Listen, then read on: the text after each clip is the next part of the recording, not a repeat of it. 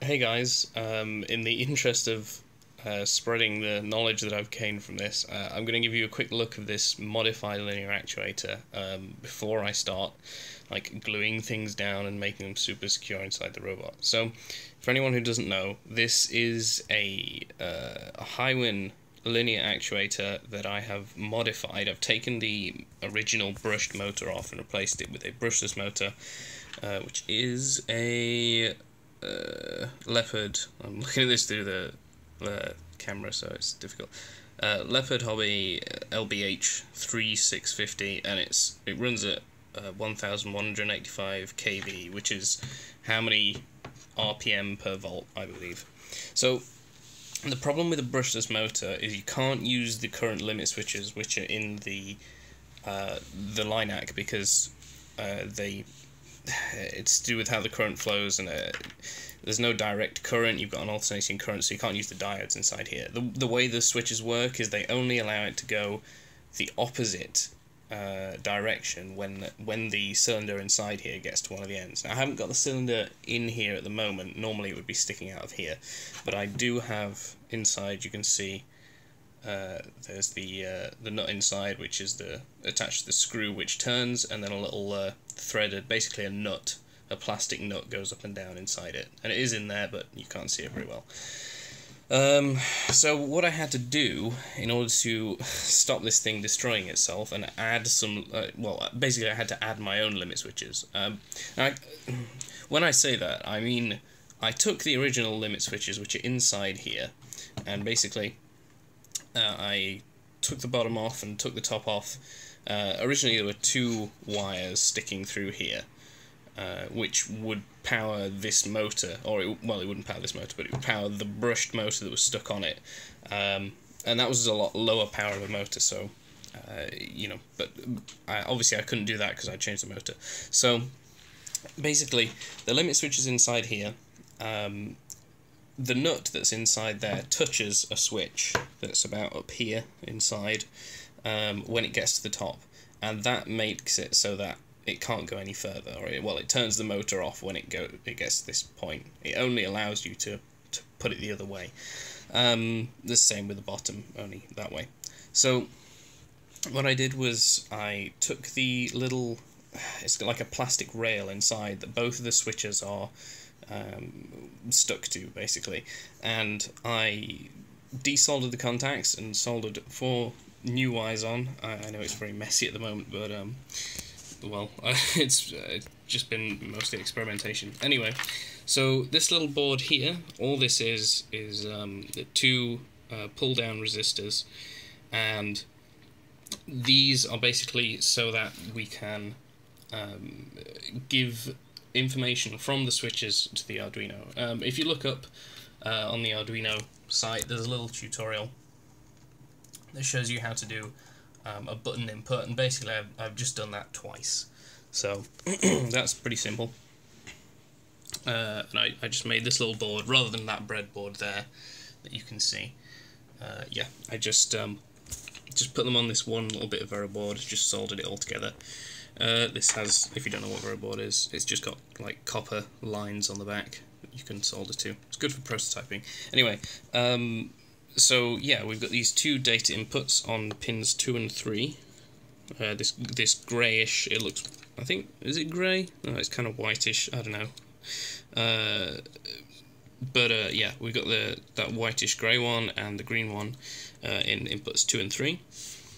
And what we're doing here, basically, is using the Arduino to intercept the signal from the receiver, because normally you would plug your ESC, this is the ESC, you would plug that straight into the receiver in the throttle position. As you can see, I've got it at the moment.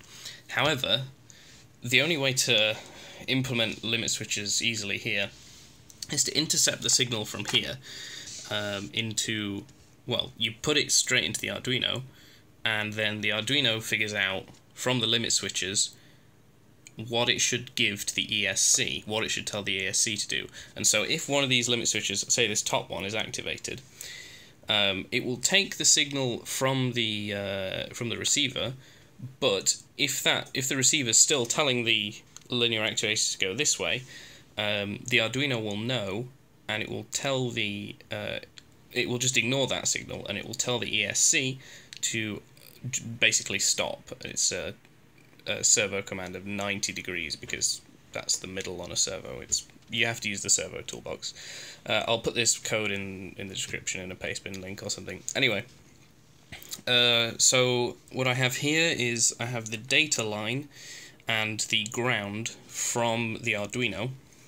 Now you need both of these. You don't need the power. In fact, I wouldn't do the power because you don't need it unless there's an input somewhere. But yeah.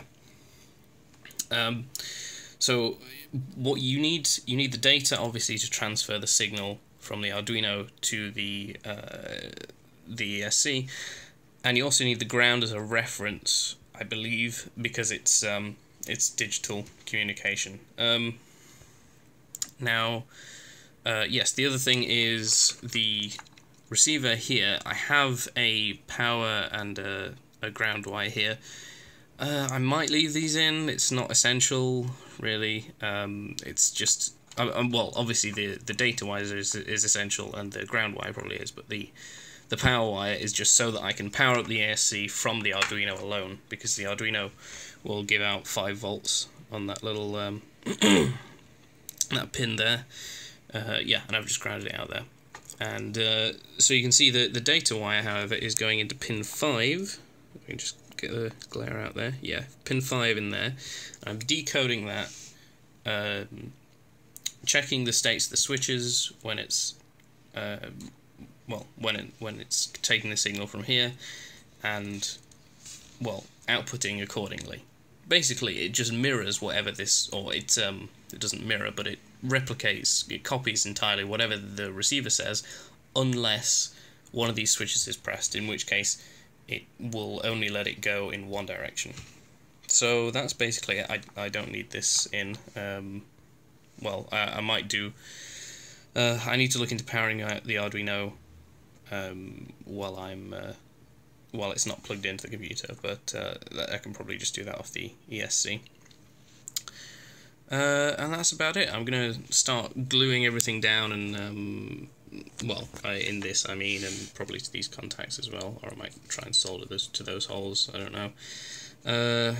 And putting some strain holes in there so the wires don't snap off during combat. But that's about it. I suppose all that's left is to give a bit of a demo. So I've got my transmitter over here, and I'm going to switch the ESC on. I'm probably just going to bridge this when the thing is together, but I've got it for convenience for now. So you can see this on your actuator. You'll be able to hear it, basically, and I know there's no thing going in and out, but it's just for testing. So if I push the stick up, you can see it stopped there. Once the nut had, I think it's gone all the way to the back, because I think it's technically reversed the throttle. And now if I send it all the way back, obviously you can control it bit by bit.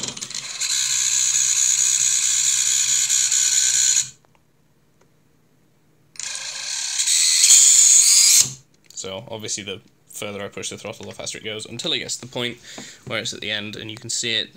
You just see the edge of it in there. So that's it at the top. And if I show it you at the bottom, you can't quite see it anyway, but trust me, it's in there. You can tell that it's stopping at either end. So yeah, that's about it. Yeah, I don't think there's anything else I need to show. Like I said, I'll put the code in the description. So yeah, see you later.